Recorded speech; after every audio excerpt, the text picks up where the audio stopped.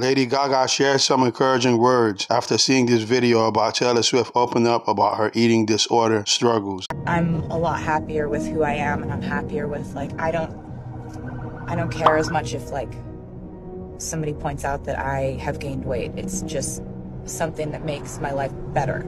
The fact that I'm a size 6 instead of a size 00. I mean, that wasn't how my body was supposed to be. I just didn't really understand that at the time. I really don't think I knew it. I would have defended it to anyone who said, I'm concerned about you. I was like, what are you talking about? Of course I eat. It's perfectly normal. I just exercise a lot. And I did exercise a lot, but I wasn't eating. And you can't. I don't think you know you're doing that when you're doing it gradually.